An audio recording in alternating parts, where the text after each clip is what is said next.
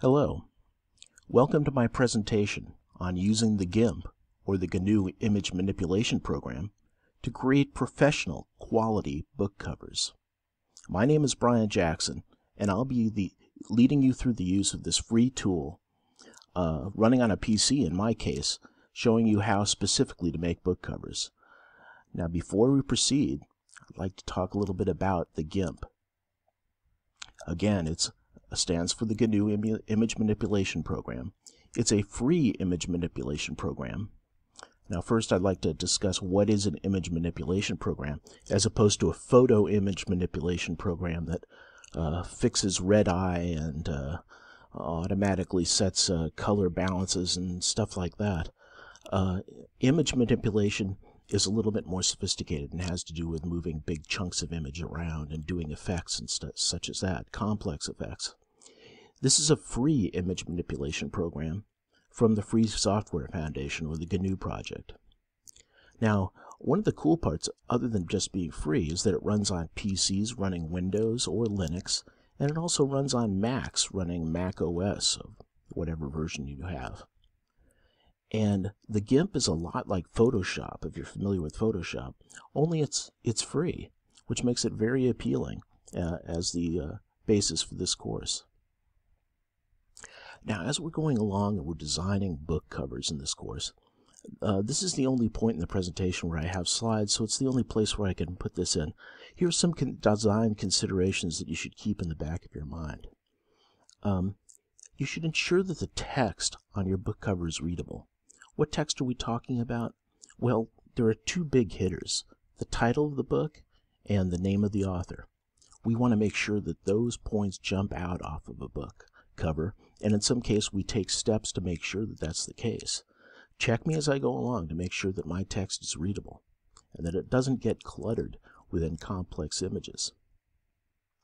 Maintaining a visual brand. As we go through these demonstrations, you should be thinking of your own visual brand. That's colors that you'll use across a book line or across the books in a series to tie them together and to give a hint to the user that these books are related. You might use similar colors, similar fonts, similar types of images on the covers. Think about your own visual brand as we go through these demonstrations. The other is keep it simple. Don't get too complex and lose yourself, or make the images on the cover so complex you can't read the text. Keep it clean and professional looking. Sample from other book covers. We're going to go out and look on the internet, and we're going to look at some book covers that I've produced so we can sample ideas like colors and arrangement of blocks of text fonts and sizes. All of these are considerations that you need to take into be taking when you design your book cover. Now, the environment I'm going to be running in is on a PC running the Windows 7 operating system. I'll be using the GIMP 2.8.10 and the Chrome browser to browse the internet for images and other resources that we're going to use in the course. Now, this doesn't mean that you can't run this course or follow the examples on the GIMP running on Mac OS or on Linux, or that you can't use some other browser. GIMP runs pretty much the same on every operating system. It looks the same once you get into the program, and a browser is typically a browser. So your environment should be fine as long as you kind of have these three components. You have a PC or some kind of a computer, you have the GIMP on it and the latest version, and you have a browser. Now, I want to keep these two simplifying points in mind as we go through the course. We're going to learn how to use the GIMP to create high-quality, professional caliber book covers for your self-published books.